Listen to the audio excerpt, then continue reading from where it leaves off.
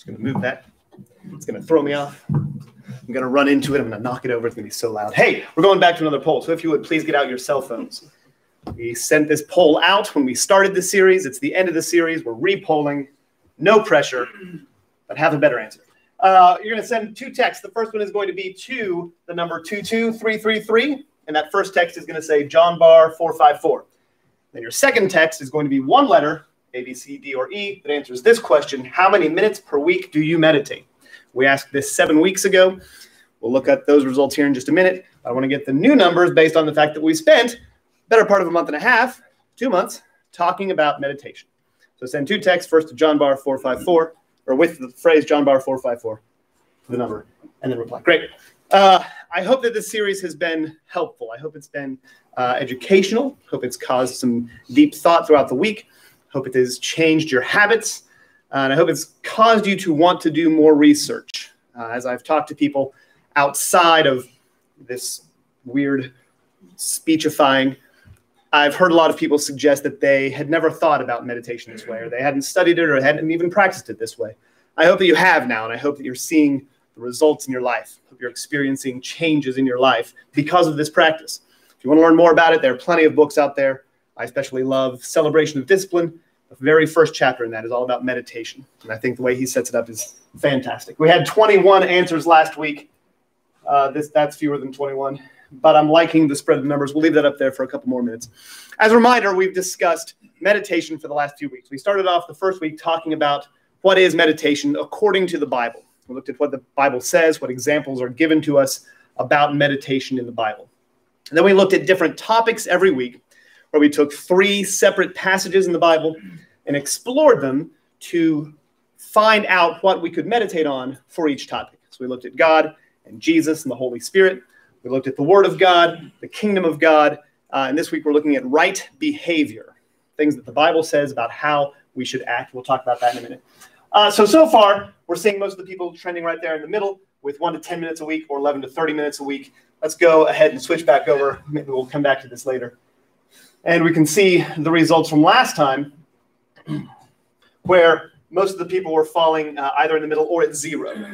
And I'm hoping that these people come down into here, and that these people hopefully are coming down into here. If you need help on a practical level of getting started meditating, a good guided meditation app is a great way to get you into the practice. Now, the meditation we're talking about is not that kind of meditation, but until you can sit quietly for a long period of time, meditation is going to be quite difficult. So find one of those apps. I like Headspace because the version I have is free, and I like free. So today we're talking about meditations on right behavior to wrap up our series. As a reminder, our method that we're practicing, we start off by praying and asking God to guide our meditation practice. We choose a passage and study it at length to try to understand all that we can about it, so that when we meditate, we have that opportunity, we're in a good place to receive more. And I suggest removing your distractions and just getting quiet for some period of time. And then afterwards, after your time of meditation, or perhaps even during your meditation, seek to create something, to either record your thoughts or to have some sort of creative expression of the things that have come to you during that meditation process. So today we're talking about right behavior. We're going to talk about love, shine, and deny, but we have to get some context on this idea first. And to really understand the idea of right behavior in the Bible, you have to ask yourself, what is the Bible? And the way you answer that question is going to determine how the Bible tells you about right behavior. For example, a lot of people think that the Bible is a rule book. That's what it exists for, to tell you what to do, to restrict you from doing the things that you want to do, perhaps, and make you do things perhaps you don't want to do. That's how a lot of people, hopefully not us here in this building, think about the Bible. And if that's how you feel about the Bible, then this idea of right behavior becomes compulsory, right? You have to do these things if you're going to be a follower. I don't believe that's what the Bible is meant to be. I believe the Bible is the story of Jesus Christ, the Son of God, his birth, his life, his death, and his resurrection. That is the Bible. The Old Testament, the things that come before the birth, the life, the death, and the resurrection of Jesus Christ, is background. Okay, so the Gospels tell the story, and the Old Testament provides context, because the Old Testament tells us all about Jesus' family, all about the culture that he would have grown up in, all about the things that his family would have studied and believed and talked about, and the things that would have shaped their day-to-day life. That's the Old Testament. And then we have the story of Jesus, his life, death, resurrection. And then we have the epistles, which are application. All right, the epistles, the letters that were written by wise men to early Christians to answer their questions and to explain to them how to apply Jesus' life to their life. So with this context in mind, when we look for right behavior, where do we look? We could look to the Old Testament and look to all of the rules and all of the laws that are laid out in the Old Testament. We could look there. There are plenty of rules and laws there. But we see in that same Old Testament how life goes when you try to follow all those rules. It doesn't work. We're not prepared to do that. We are not able to follow all those rules. We sin. That's what we do. So looking into the Old Testament and looking to that way of life is faulty. We could look to the epistles. There are plenty of rules to follow, plenty of examples given on ways that we can live our life. But some of those are written by a specific person to a specific person at a specific time. And then the burden is on us to determine which ones are meant for us, which ones are meant for examples, and which ones are meant to teach us. And that's also a good place to look, but that's hard. You know what's easy? Looking at the words of Jesus. We have in the Gospels preserved for us the words of Jesus, the Son of God. And in many instances, he speaks directly to his disciples, his followers, the followers of Jesus, and tells them what to do. We can look at his words and how he explained things to get the best ideas on how to meditate on right behavior. So that's what we're going to do today. Starting off with John 13, 34, and 35. Talked a lot about love already today. Let's keep talking about love. Jesus said, "A new command I give you, love one another. As I have loved you, so you must love one another. By this, everyone will know that you are my disciples if you love one another." Now let's look at the context of that. You've got to look at all of John 13 to get a good handle on this. And he starts off in the first 17 verses by washing the disciples' feet. He has this amazing act of service to the people who were following him. He cleans their feet. They would have been gross and disgusting and muddy. And he gets on his hands and knees and washes their feet. This is a great allegory for service and for how Jesus wanted us to live. Then, in verses 18 through 30, Jesus predicts his own betrayal and death. And then Judas, who is going to betray him, leaves the room. And so in this time, he speaks to the people around him. And he says, when he was gone, that is Judas, Jesus said, "Now the Son of Man is glorified, and God is glorified in him. And if God is glorified in him, God will glorify the Son in himself, and will glorify him at once." He's saying the Father and I are one. And the thing that I'm about to do, this sacrifice that I'm about to make, is meant to glorify God, and by that nature, glorify me as well. "My children, I will be with you only a little longer. You will look for me, and just as I told the Jews, I will tell you now, where I am going, you cannot come. A new command I give you, love one another. As I have loved you, so you must love one another. By this, everyone will know that you are my disciples if you love one another." So he has this act of servitude. And then he tells them that he is about to go, and then he gives them this new command. He knew his time on earth was short. He showed his disciples how to serve. He explained that he was leaving soon. Then he told them that their defining characteristic, the way that everyone will know that you are a disciple of mine, is that you will love one another. Okay? Now let's look at some of the terms here to kind of understand this. So he says, "A new command I give you." But as we've seen before, there are lots of places, even in the Old Testament, that say you are supposed to love your neighbor. So why can he say this is a new command? Well, in the book of John, this is the first occurrence of Jesus saying, "Love one another." Now, he's talked a lot about love. The word love appears 39 times in the book of John. But in every other instance before this, he's been saying, love God, or he's been talking about God's love, or he's talking about different kinds of love, but he's never said to love one another. So as far as the story of Jesus, as told by John, this is the first occurrence of this new command, which is to love one another. He says, "As I have loved you, so you must love one another." So what is the standard? What is the goal? What is the objective? What is the marching orders on how to love? To love as I, Jesus, have loved you, the disciples. And how has he loved them? As he demonstrated earlier with his servitude, he loved them sacrificially, right? He was willing to go all the way to the cross for his disciples, for them, for us, for everyone. That's the type of love that Jesus is exemplifying, and it's the type of love that he is calling them to. As I have loved you, that is sacrificially, so you must love one another. By this is the foremost evidence of how people will know you're my disciple. This is the way. Do people know that you're a follower of Jesus? And if so, how? There are lots of ways that we can show, that we can demonstrate that we're followers of Jesus. We can wear crosses. We can wear T-shirts that say, "Yay, Jesus," or whatever. We can tell people about that we come to church, or that we study the Bible. We can carry a Bible. We can give people Bibles. There are lots of things we can do. But Jesus said the number one way, the defining characteristic of my disciples is loving as I have loved. So if we are going to call ourselves Christians, if we're going to call ourselves followers of Jesus, we can wear shirts and we can wear jewelry and we can give out Bibles, but we need to love.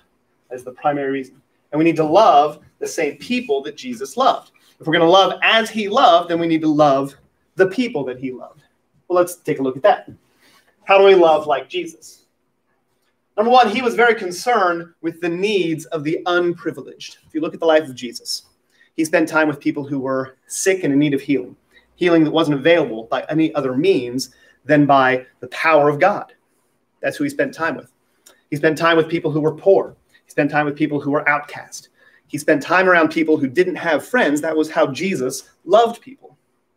Yes, he spent time around his disciples. He spent time around other people. But he mostly concerned himself with the unprivileged. We need to do the same. We need to explore the idea that we are not solely responsible for the things we have.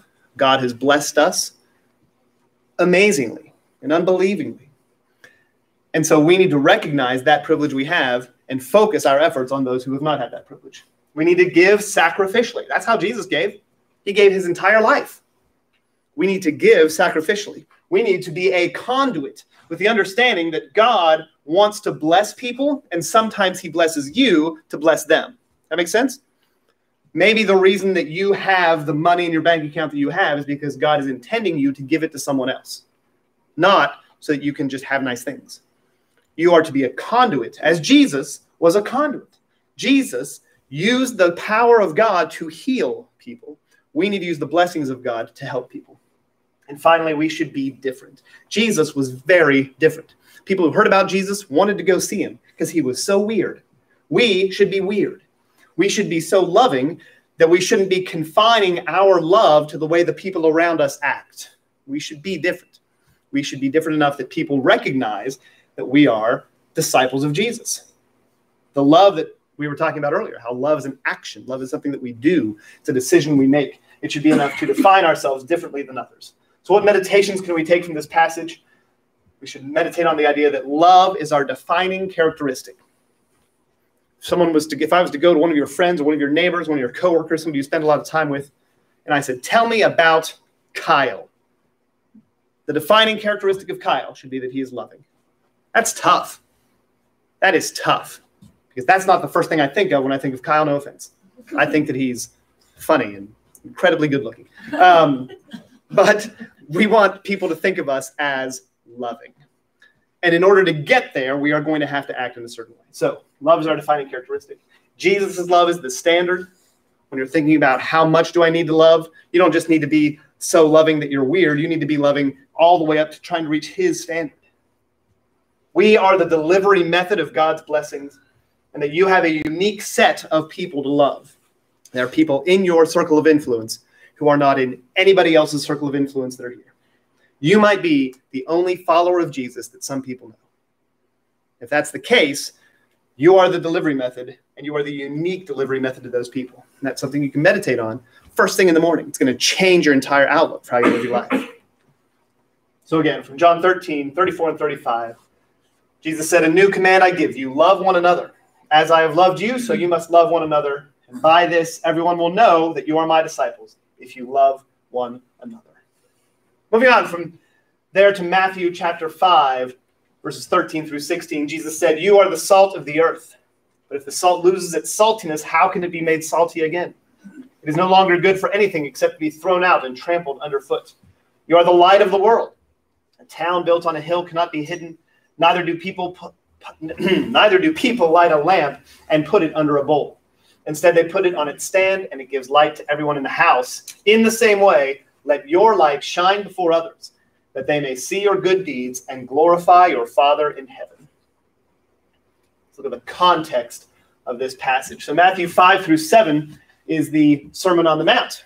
And we talked about this last week, talked about it a couple of weeks ago as well. The Sermon on the Mount is Jesus' first recorded sermon, his first recorded long-form speech to his followers. And this is right at the beginning of that. At the end of chapter 4, we see who the audience was for the Sermon on the Mount. It was large crowds of people that were coming to him because he was serving as a conduit. We just talked about that. He was healing people miraculously. And as the word of that spread, large groups of people who had sick people among them came to him. And so at the end of chapter 4, we see it's a large group of people, again, the unprivileged. He starts off the Sermon on the Mount by explaining the characteristics of those people who have encountered their sinfulness. That's what the Beatitudes are. Beatitudes are a list of characteristics that come about once we have acknowledged and come face to face with our sinfulness. And we've walked through the steps that he outlines in those verses. We talked about that. It's been a couple years now. That's what he starts off with. And then he immediately transitions from that into verse 11, where he says, "Blessed are you when people insult you, persecute you, and falsely say all kinds of evil against you because of me." Now, this is early on in his ministry. Again, this is the first recorded sermon we have from Matthew. And he's already telling people, you're going to follow me. That's great. Get ready for insults, persecution, and lies being told about you because of me. Rejoice and be glad, because great is your reward in heaven, for in the same way they persecuted the prophets who were before you. That's the context that sets up this passage where Jesus is talking about salt and light. So he's told them, you're going to have to encounter your sin, and it's going to be painful. You're going to develop these characteristics because of it. It's to a group of people who have struggles. He explains that life is not going to get any easier. You're going to encounter your sin. People are going to lie to you. People are going to persecute you, but you will have this reward in heaven.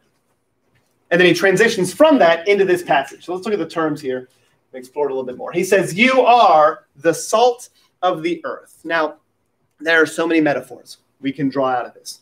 The salt of the earth. Salt at that time was different than it is today. It wasn't the pure, beautiful white crystals you can buy for like 8 cents in the supermarket. It was this impure thing that they got by taking salt water and letting it dry a little bit. And then they sold this white powder.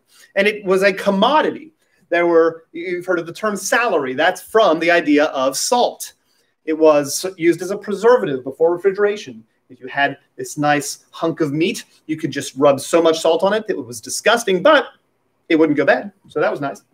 It was also used as a flavoring, just as it is now. Called the mother of all spices. Salt can pull out the flavor of all other spices. It can pull out the flavor of all kinds of food. Salt was a necessity. Salt is a necessity. And so he's saying you are the salt of the earth. And he might have meant that as a preservative, right? He might have meant that as in we, as his followers, are meant to preserve a certain way of life. We are meant to hold back the foulness that tends to settle in on life. We are to be a preservative. We might be a flavor meant to bring out the good in the people around us and to amplify their lives, or we might even be a commodity. We should be something that is sought after, this way of life. Followers of Jesus should be so loving and so salty in a good way that we are sought out and people want to be around us. He says, but if the salt loses its saltiness, how could it be made salty again? This impure salt that we talked about just a minute ago wasn't as stable as the salt we have now. And so if it was left out or if it made contact with the ground, it would dissolve the salt away and it would be left with these impurities. And it looked a lot like salt. All the impurities had that same chalky nature and the same color. And so it wasn't until you tried to taste it or tried to use it that you realized it was no longer salty because those impurities had taken over.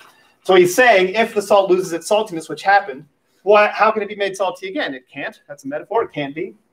And it's no longer good for anything except to be thrown out and trampled underfoot. That's how we use salt today sometimes. When it gets icy outside, we'll throw salt on the ground so we don't slip and fall as much. So he's saying, if we are the salt of the world, we are these things, and we need to stay pure. We need to stay flavorful. He continues his metaphor. You are the light of the world. A town built on a hill cannot be hidden. Neither do people light a lamp and put it under a bowl. Instead, they put it on its stand, and it gives light to everyone in the house. There are things that light can do, right? Light can show a path in a dark place. And that's what we are to do. We as a light are to show people the path to God. We are to illuminate their way. We can also uncover that which is hidden. We as Christians should not be afraid. We should not have things that we want to keep hidden as much. We should be willing to have light shown on our lives. And that's a service that Christians can render.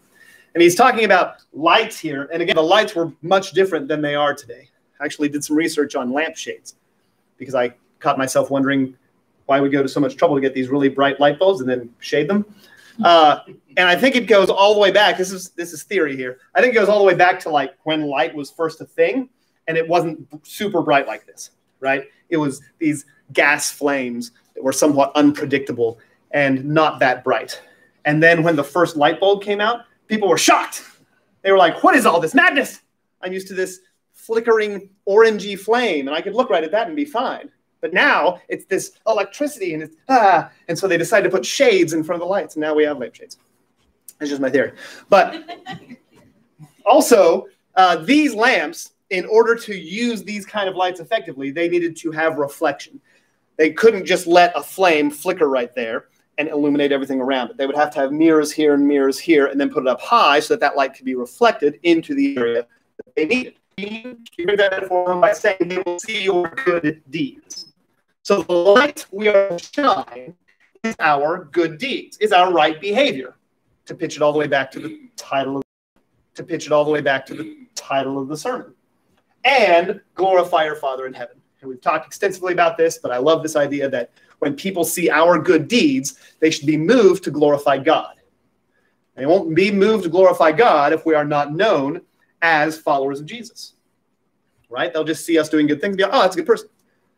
Kyle's such a great guy. He feeds the hungry. What a nice guy Kyle is. Kyle's a good person. Kyle. But if Kyle notoriously gives credit to God every time he does something like that, then people will be moved to give God the glory because Kyle's letting his light shine. Got to be nice to Kyle. I was mean to him earlier. It's very simple.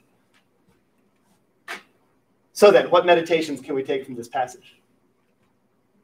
We are the preservative and the flavor of the world. Think about that. Again, if you're doing your meditation first thing in the morning and you think about how you are to be the preservative and the flavor of the world around you, aren't you going to act differently? Aren't you going to live differently as you go out and be around people?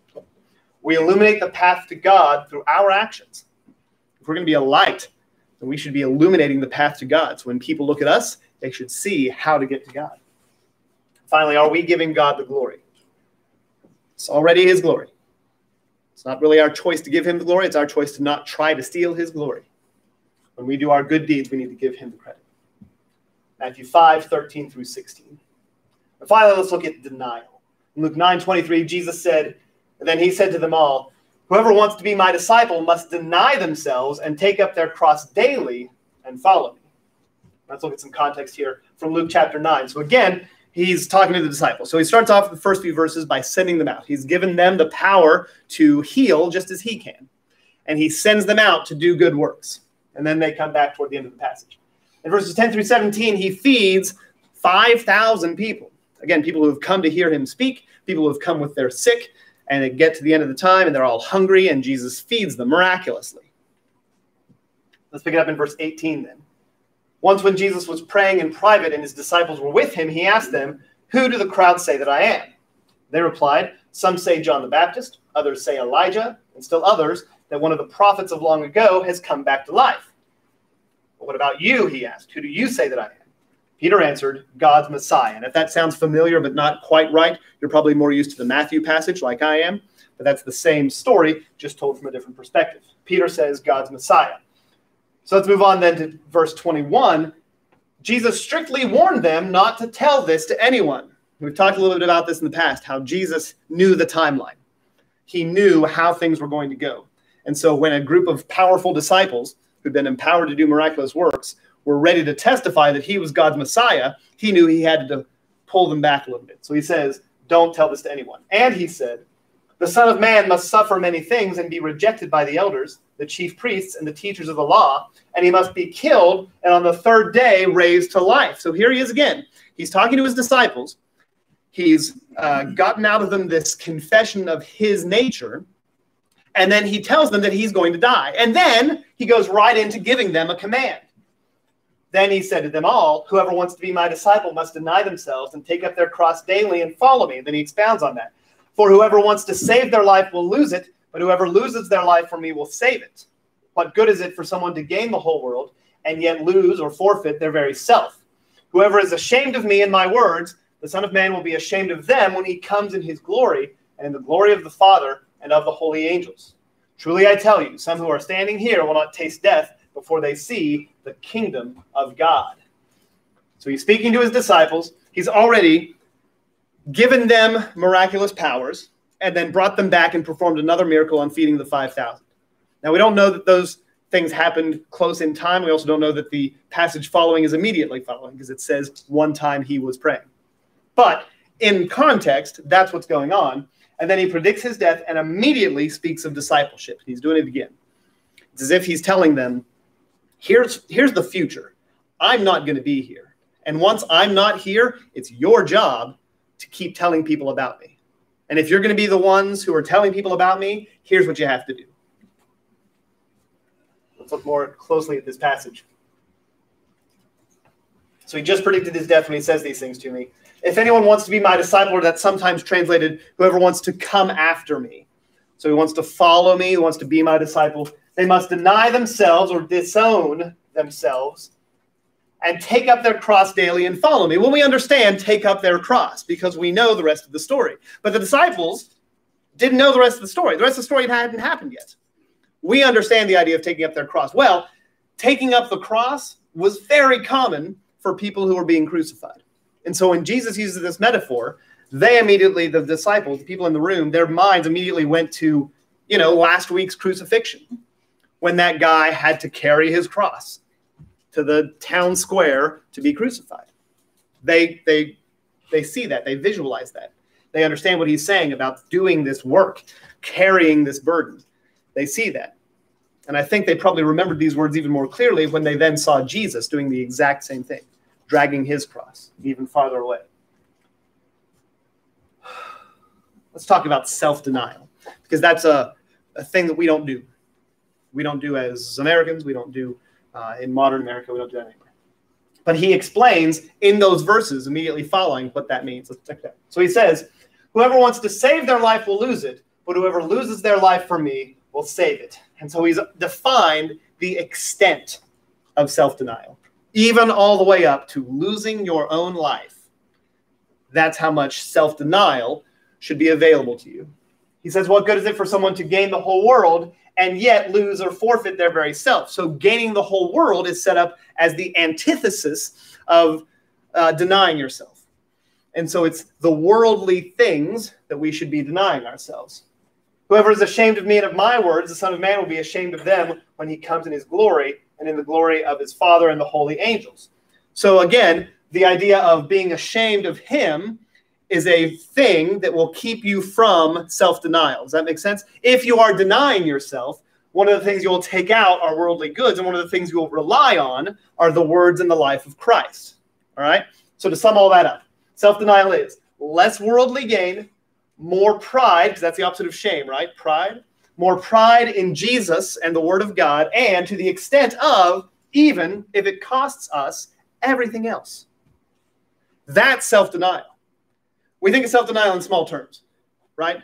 Well, I'm not going to get my pumpkin spice latte today. I'm going to instead take that money and take it to work and give it to the whatever they're raising money for at work. We think of that as self-denial. That's not what Jesus is talking about. He's talking about relying so much on him, on the Word of God, relying so much on that, spending so much time on that, that everything else fades away, even to the extent of your own life. If your own life is demanded of you, You will rely on the word of God. You'll have pride in Christ and in his word. That is the true idea of self-denial that Jesus is talking about. So what can we gather out of that? What meditations can we take? Following Jesus means being less concerned with worldly gain. And that's maybe foundational. But still, if you focus on that, if you spend time in silence meditating on that, it will sink in. And again, you'll live your life differently. Replace your worldly habits with eternal habits. That's what it means to rely on Jesus and the Word of God. Building habits that are storing up treasures in heaven, if you will. How do you do that, though? What habits in your life are seeking worldly gain that you can eliminate and replace with something better? That's the best way to change your habits. We don't just get rid of the bad. If you have the habit of waking up every morning and, I don't know, smoking 10 cigarettes, and you want to stop doing that, I hope. But if that's your habit, you don't just say, well, I'm going to stop smoking cigarettes. Because then you're in this habit of getting up in the morning and going out on the balcony and lighting up cigarettes. And if you just try to stop that, you're going to wake up, you're going out on the balcony, and you're going to wonder where your cigarettes are. So you replace that with a better habit, right? You wake up and you go to the kitchen table and you open up your Bible, read the Bible, right? So you replace bad things with good things. Or a third meditation might be that we need to refresh our habits daily because we're worldly people. We are living here and we are surrounded by the world, and the world is not the kind of place that rewards self-denial, right? The self-denial Instagram page doesn't have 1 million followers. I don't know if there is no Instagram page. But every day, you need to remind yourself about this life you're living. You need to remind yourself of your priority. You need to remind yourself of how you're living for the next life and not for this one. So again, from Luke 9:23, then he said to them all, whoever wants to be my disciple must deny themselves and take up their cross daily and follow me. Again, from John 13, a new command I give you, to love one another. As I have loved you, so you must love one another. By this, everyone will know that you are my disciples if you love one another. Second passage is from Matthew 5:13 through 16, but verse 16 says, let your light so shine before men that they may see your good works and glorify your Father which is in heaven, from the King James Version. And finally, from Luke 9:23, then he said to them all, if anyone would come after me, he must deny himself and take up his cross daily and follow me. How do we put all of those together? We need to love others sacrificially as a means of pointing the world toward God. That sacrificial love is the love that Jesus demonstrated. It's a form of self-denial. It's a form of relying on God. That type of love will have our light shine and point others toward God. That's the life of a Christian. That's why we perform right behavior. It's not as a means of trying to earn salvation. Look to the Old Testament and see how much people stumbled and fell when they tried that. It's not good behavior because we feel like we're forced to. We do good things because we want people to know Jesus. We want people to know about God. And this is how we do it. This is how Christ's disciples are called to live. If you're calling yourself a follower of Jesus, that's something you should be doing. And so we come to the conclusion of our study on meditation. You want to go back to that survey one more time and see if any more answers came in? I appreciate it. I hope that you will employ these ideas, that you will start meditating more. There we go. So I think we've come down a little bit more. Smaller number here. I like that. That was 33% before. And we're still missing. Great. So focus. Really spend time every day. I suggest first thing in the morning. Get up before everybody else so you can have quiet time. And meditate on Jesus, meditate on God, meditate on all these passages we've looked at. Find some passages of your own, find some of your favorites. Spend time thinking about them, and you will immediately notice how your life will change. You will act differently, you will behave differently, you'll think about different things. If there's something you need from us today, we want to help. If today is the day that you want to be baptized, accepting Jesus' sacrifice, we're happy to do that. If you need prayers in your life, something that's holding you back from having the right relationship with him, we want to give you our prayers. Whatever you need from us, we are here to help, but we can't help until you tell us. So come forward and tell us as we stand and sing this song.